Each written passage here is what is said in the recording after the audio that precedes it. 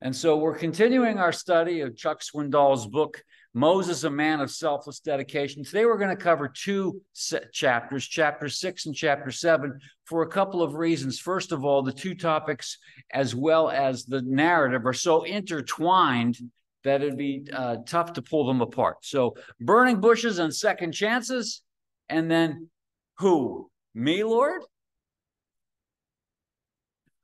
Last week, we covered those 40 years. It took 8 verses for us. It took 1 hour. And Moses went from sitting at the well to being called to the bush. Lessons learned: experience promotes obedience. It prompts teachability. It teaches humility. And of course, especially for us guys, if all else fails, read the instructions. The Bible is basic instructions before leaving earth. In that process, Moses came up with a new mindset. He had a servant's attitude. He was willing to be obscure as opposed to the heir apparent to the throne in Egypt. And he learned to rest and rely on God. And we talked about obscurity, solitude, time, and discomfort. We used that word content, and we said he was content in the land of contention, in the land of Midian.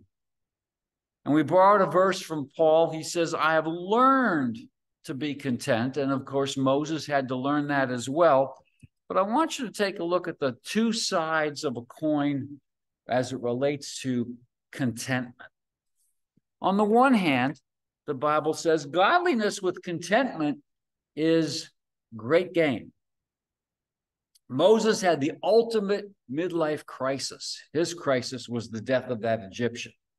Now we're fast forward 80 years, and did his mind dwell on that event? We don't know, but we know that he was content. He learned to be content. Here's the other side of that coin: our comfort zone. We could become so content that we forget that, I don't care how old you are, God always challenges us to grow and to do. And so I can learn to be content, but do I fall into a rut, the rut of my comfort zone? So, second chances in the Bible. Abraham was a liar. He said to Pharaoh, he said to Abimelech, she's my sister. Jacob was a chiseler and a cheat. He talked Esau out of his birthright. He did some interesting things to gain all of the sheep from Laban. But when God addresses Moses, he says, I am the God of your father, the God of Abraham, the God of Isaac, and the God of Jacob. And what he's saying is, I'm the God of men who have failed. Who in this room has never failed? I've never failed. Of course, I've never told a lie. He's the God of second chances. Rahab was a harlot, and yet her name appears in the Hall of Faith. Mark was a quitter, yet he was helpful toward the end. Now, I want you to notice how he was helpful. He wasn't there as an aid to Paul because Paul was ailing. That was Luke's job. He was there. He was useful for the ministry. He went from quitter, useful for the ministry. What about us? How many second chances do we get, whether we're talking about from God or with one another? 7 verses 490. And you see these verses. Peter came up to him and said, Lord, how often will my brother sin against me and I forgive him? As many as 7 times? Jesus said to him, I do not say to you 7 times, but 77 times. Well, that's the ESV and the NIV, and the King James says 490 times. So which is it? It goes all the way back to Genesis, and the Septuagint translated that 490 verses 77. They say, well, then, of course, then the New Testament, that must mean 77. In your study Bibles, if you've got one that says 77, it'll say other translations or other manuscripts or other things will say 490, and the vice versa is also true. So what did Jesus mean when he said what he said? Okay. We do know that during the New Testament times, people were quoting the Septuagint, which is where the 490 came from. We know that because when Stephen was testifying of how many people went down to Egypt in the first place, there was a discrepancy in the number 70 versus 72. So what did Jesus mean when he said, forgive X times? By the time the New Testament rolled around, the phrase 7 times 70 became a common phrase for until the end of time. So what Jesus is saying is, I'm not going to forgive you just once. I'm going to forgive you till the end of time. Of course, then you say, well, if you have to count up to 7, did you even count to number 1? Keeping in mind the Chuck Swindoll definition of forgiveness is giving up the right to remember. So, the burning bush. Now, Moses was keeping the flock of his father Jethro, 40 years working, didn't have his own sheep yet. He was definitely bottom of the barrel.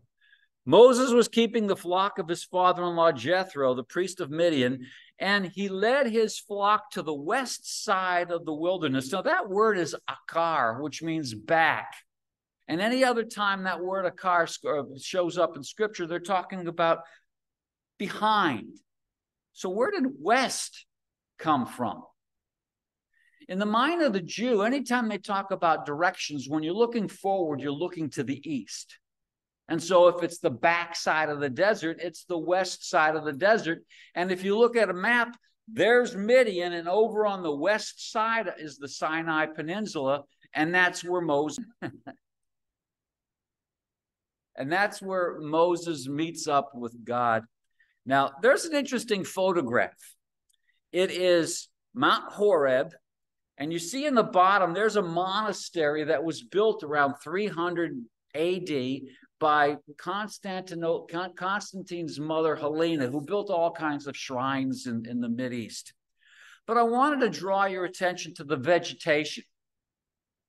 Now, that vegetation is there with the monastery. They built the monastery there because that was supposedly the spot of Moses and the burning bush. And there were other bushes there that didn't burn. And that meant there was water somewhere, which meant they dug a well. And so they have those bushes there.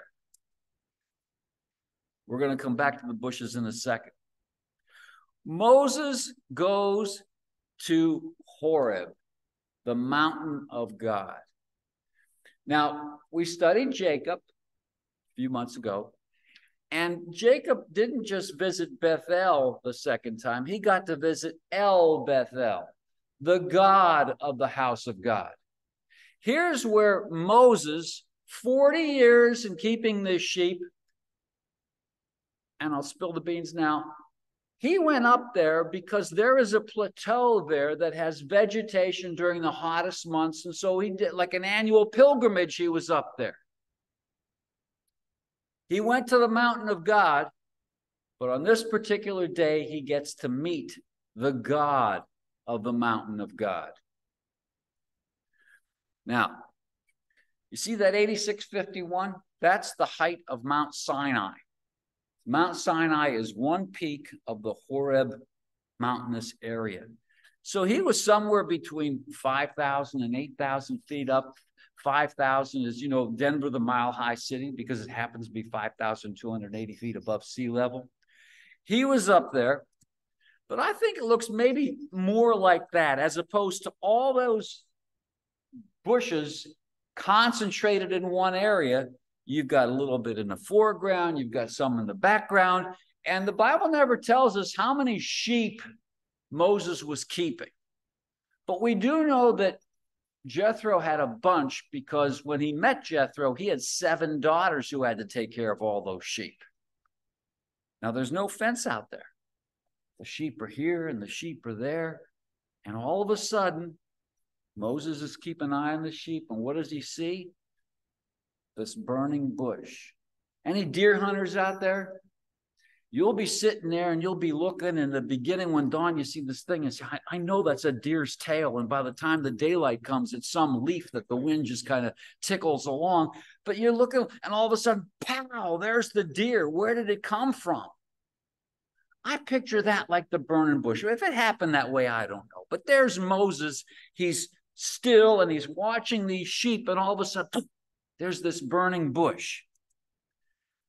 And the angel of the Lord appeared to him in a flame of fire out of the midst of a bush. And he looked, and behold, the bush was burning, yet it was not consumed. And Moses said, I will turn aside to see this great sight. I will turn aside. He was focused on his sheep. He's focused on the landscape. He's focused on where they're going to get their next meal.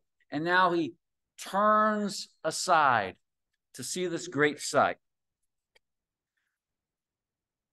The next verse, when the Lord saw, that's tied the when and the then, verse 5. When the Lord saw that he turned aside to see, now, we're going to see a slide later on. It says the bush is God's attention getter. When the Lord saw that he turned aside to see, God called him out of the bush, Moses, Moses. And he said, here I am. There's no commitment there. He just said, here I am. I can remember as a kid, we went to camp, we'd gather around the flagpole, and they'd ask each cabin, is every kid there? And you'd say, all present or accounted for, sir. I'm here. I went to school, and they'd take roll and say, present. Here's some other responses when God called. Samuel, he was a little boy. He says, speak, for thy servant heareth. He was committed to hearing the message. This is Isaiah. Here I am, send me. He was committed to go. This is Paul. Lord, what wilt thou have me to do? He was ready to gain information, gain some insight. But all Moses said was, here I am. The burning bush. Then he said, do not come near. Take your sandals off your feet, for the place on which you are standing is holy ground. Now, first of all, this is the first recording of God's words for over 400 years. The last time God spoke to man was when he was talking to Jacob. He never spoke to Joseph. He never spoke to any of his brothers. He didn't speak to any of those kids. He didn't speak to Amram and Jochebed. By faith, they did what they had to do. This is the first time in over 400 years that God's voice is recorded. Do not come near. Take off your shoes, for this is holy ground. Today, God uses his word, his people, and the events in our lives to speak to us. It's the first use of the word holy in the Bible, which also means separated. And Moses is about to be separated from his first 80 years. 40 years in the courts of Pharaoh, 40 years in the backside of the desert, and he's now in a conversation getting prepped for those next 40 years. He was being separated from the last 80 years. And also, this will be the first set of miracles done by a man. Adam didn't perform any miracles. Abraham, Father Abraham, didn't perform any miracles. Moses is the first. So, and Moses hid his face, for he was afraid to look at God. This is chapter 3. And when you study the life of Moses, chapter 3, the burning bush, and Mount Sinai, the giving of the Ten Commandments, is less than a year. It's 40 years wilderness, but less than a year. So we're going to contrast Moses' relationship with God in chapter 3 versus chapter 34, which was less than a year later. There's chapter 3. And Moses hid his face, for he was afraid to look at God. Versus, the Lord descended in the cloud and stood with him there, and proclaim the name of the Lord. And the Lord passed before him, and Moses bowed quickly his head toward the ground and worshiped. You see the difference there? There was a fellowship there. There wasn't a fear there. And when Moses came down from Mount Sinai, Moses did not know that the skin of his face shone. This is Matthew's gospel. Let your light shine before others, so that they may see your good works and give glory to your Father who is in heaven. Now, this passage is right in line, chapters 5, 6, and 7 in Matthew. We studied it with Pastor Tony leading us. Mark and I are studying it in a Friday Bible study right now.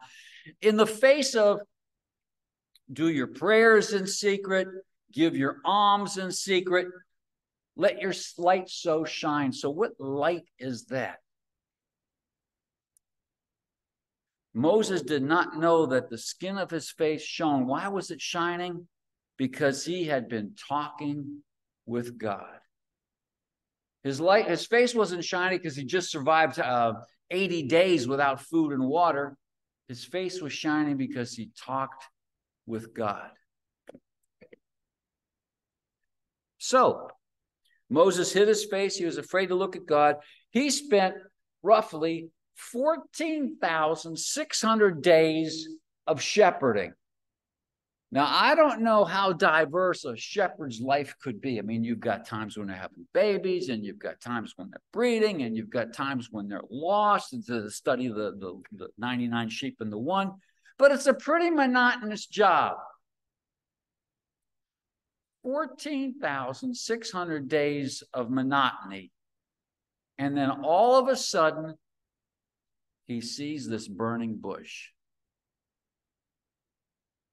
Talking about his second coming, Jesus says, as it was in the days of Noah, so shall the coming of the Son of Man be. Well, what were the days of Noah like?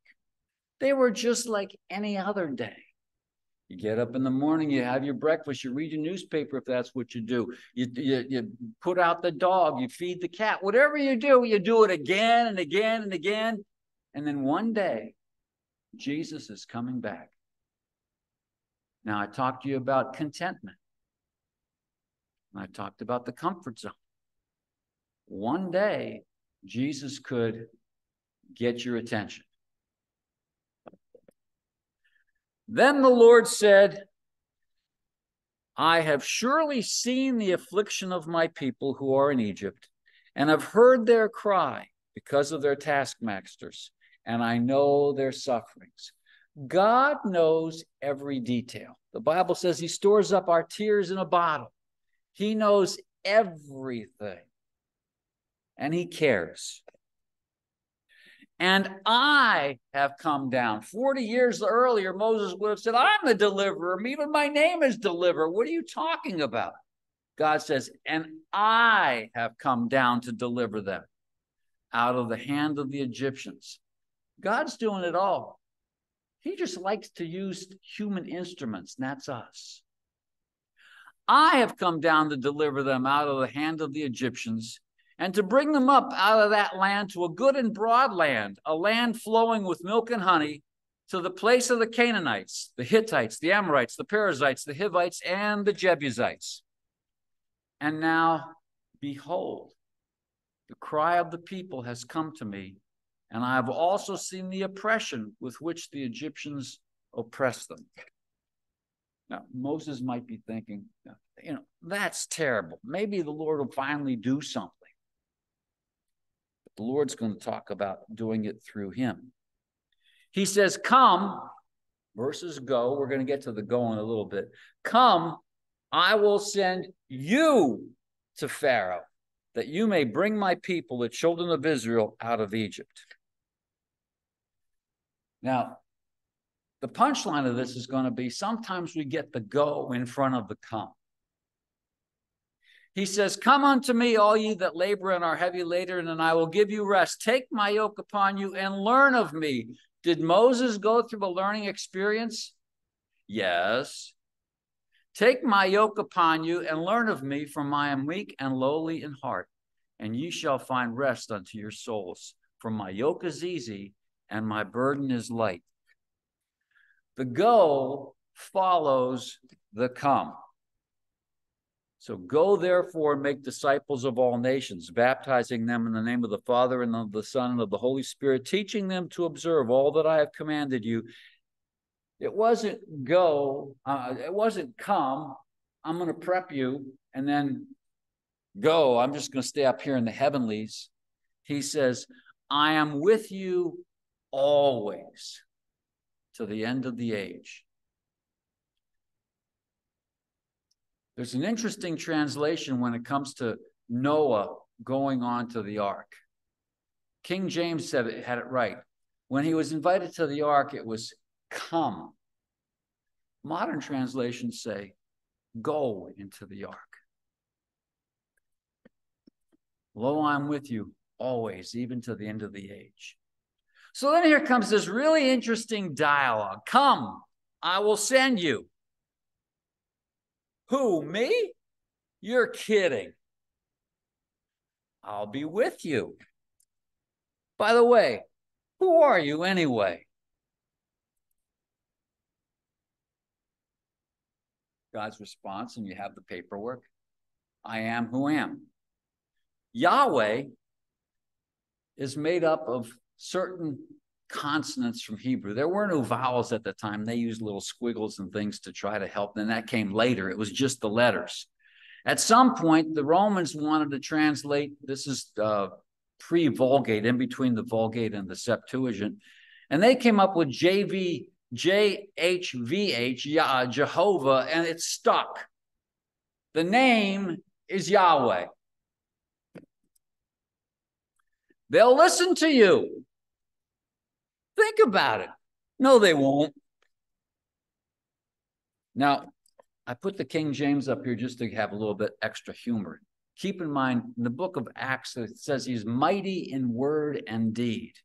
I could almost read this, let alone say it. I am not eloquent, neither heretofore, nor since thou hast spoken unto thy servant, but I am slow of speech and of a slow tongue. I think he was still mighty in word. There's a bona fide excuse. You're right. Who made that mouth? Please send someone else. Those were Moses' responses. What about ours? What kind of response did we come up with? We run before we are sent. We retreat after we fail, and we resist when we're called. Just like Moses. 1 Corinthians 10 tells us these things are written for our instruction, and there are examples. Then the anger of the Lord was kindled. I see that verse, and I think of the movie The Wizard of Oz, and there's this little guy behind the curtain says, this is the great Oz. And the lion is going like this. The anger of the Lord was kindled against Moses, and he said, is there not Aaron, your brother, the Levite? I know that he can speak well. He knew that Moses could too. I know that he can speak well. Behold, he is coming out to meet you. Why did Aaron wait 40 years to come meet his brother? I don't know. Seems like our families, as a general rule, tend to drift apart. And in fact, I'll just say this about my own biological family.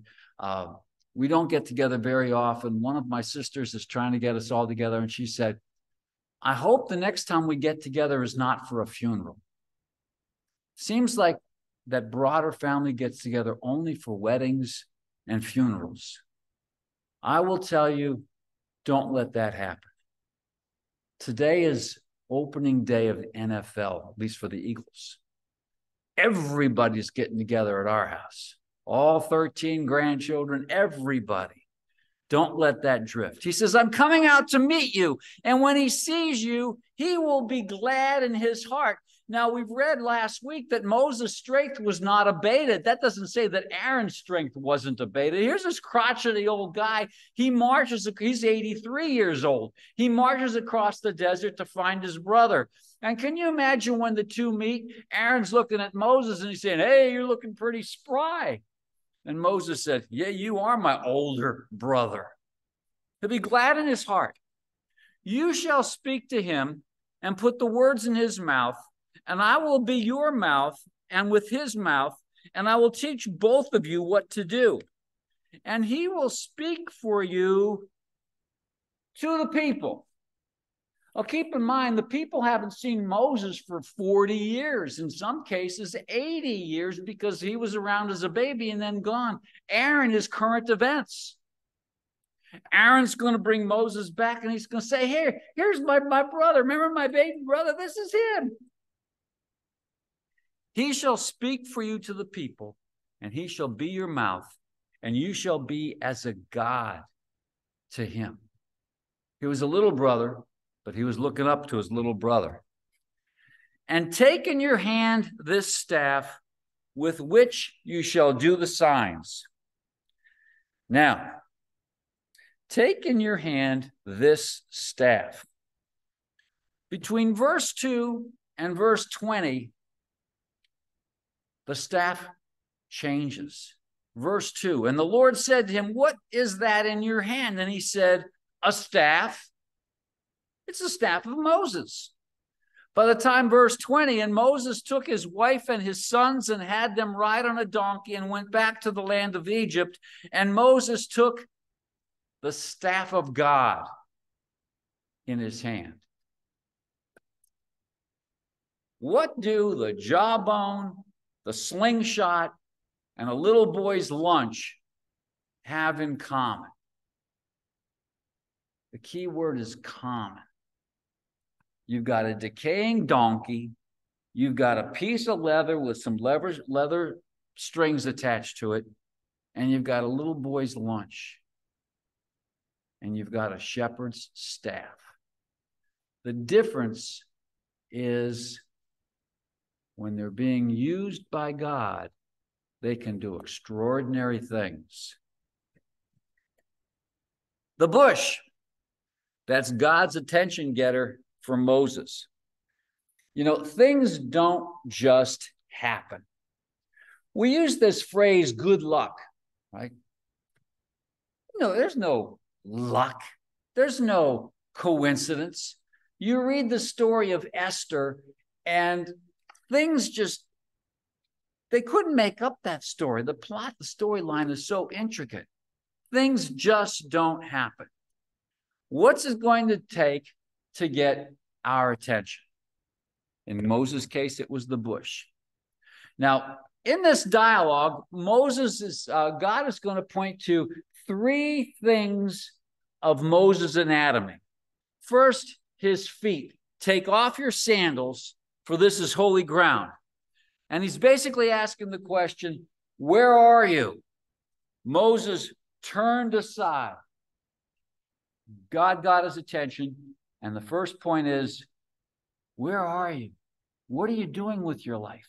You still want to keep sheep after 40 years? You're 80 years old, Moses. You want to do something for me?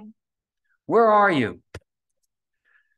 I'm saving the middle for a little bit later on. His mouth.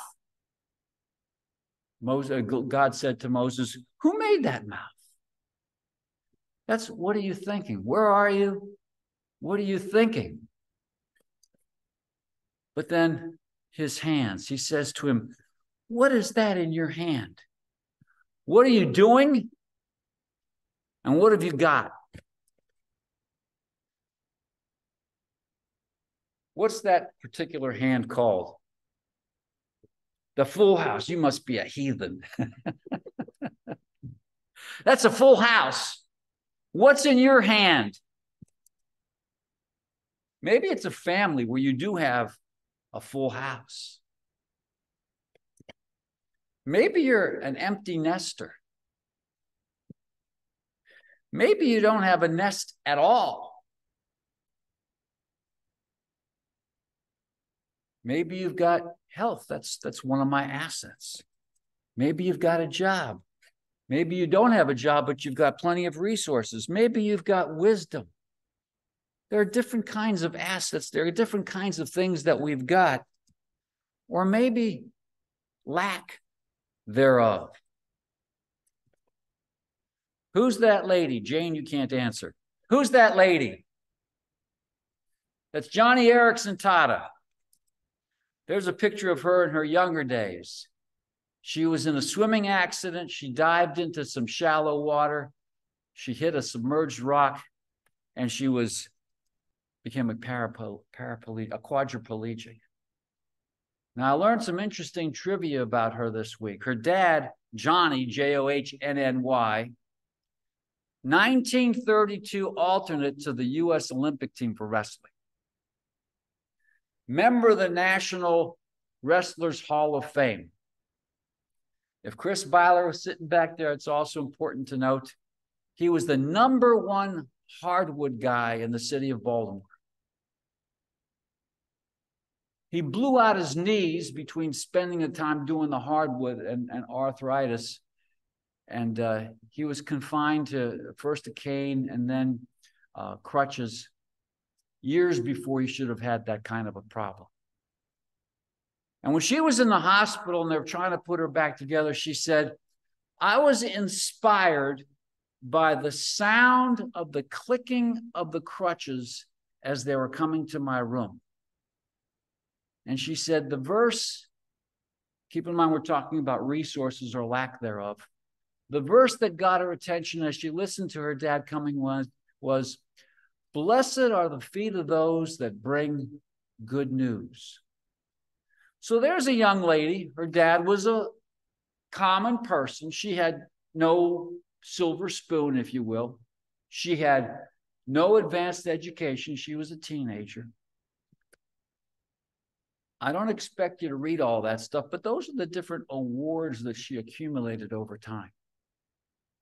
There's a lady that has no resource, if you will, and yet accomplished great, great things. So now go. I'm sending you to Pharaoh to bring my people, the Israelites, out of Egypt. Moses, remember that place where you failed miserably? The most powerful man in the government wanted you dead, and the people threatened to squeal on you. I want you to go back there and do exactly what you tried to do before. God didn't ask Moses how he felt about it. He simply told him to go. God's call is not multiple choice. It's well-defined, and there's only one right answer. So, Moses' excuse, #1, what if they ask me who sent me? #2, what if they don't believe me? #3, I'm slow of speech.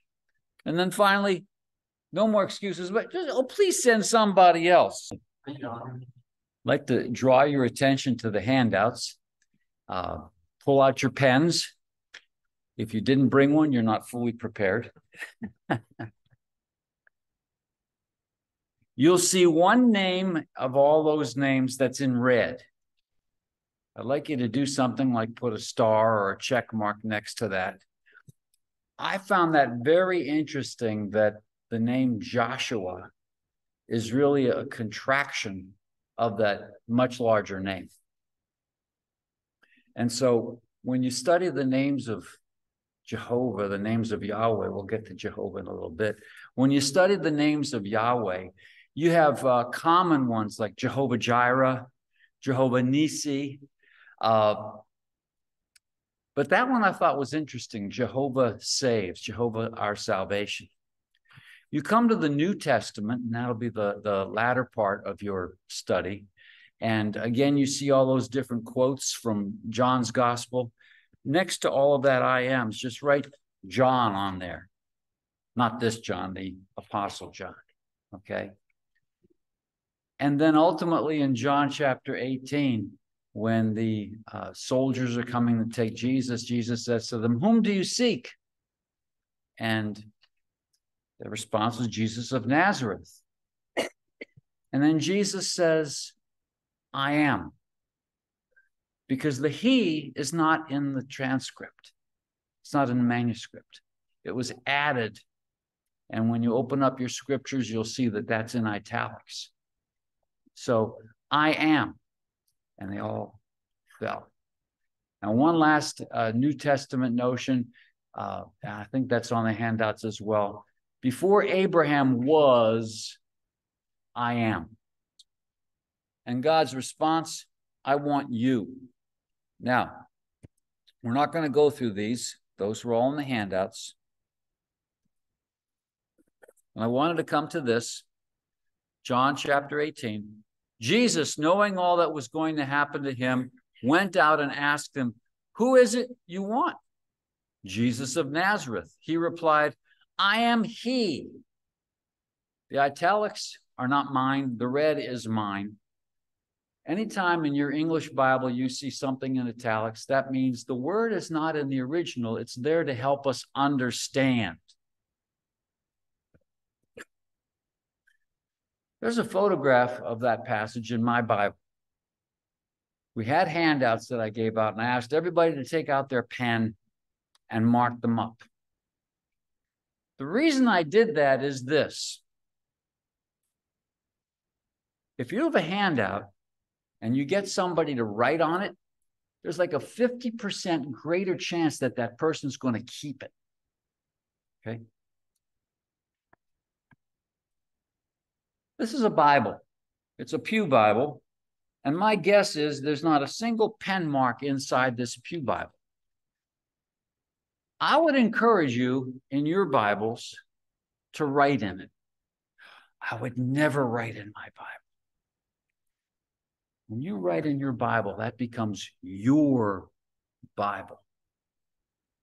The Bible I'm carrying right now is now in its 40th year. It's just from August of 1983 to now in September 2023. That is my Bible.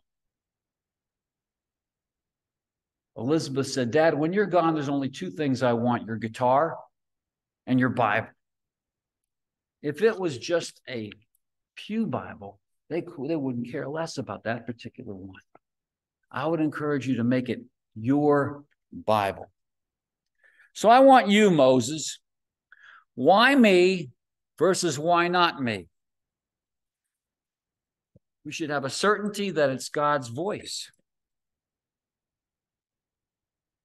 Not simply us trying to accomplish our own desires.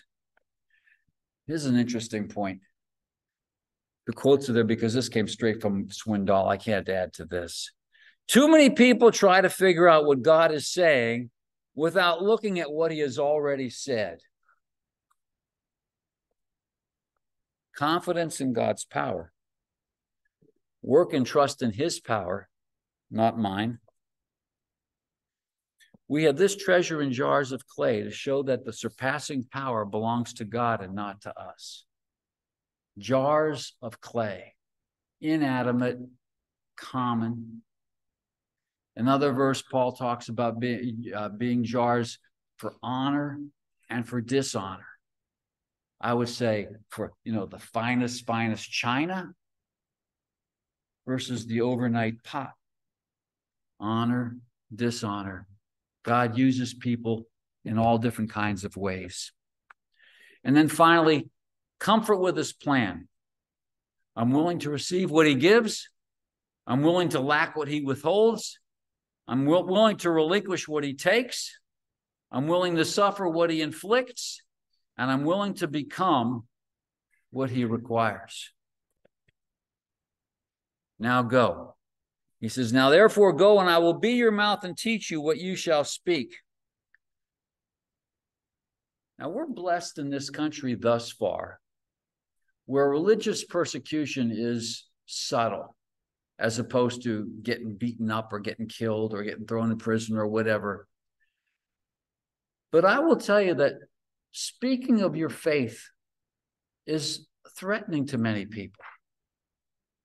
Paul said in the book of Romans, he said, I'm not ashamed of the glorious gospel of Christ. It could be intimidating to strike up a conversation. But I want you to look at, don't be anxious about it. Whatever God gives you, it's not you that's speaking, it's the Holy Spirit that speaks. We're going to end on that note. God is calling each and every one of us to do something beyond the comfort zone. We need to be willing to hear his word and then follow through.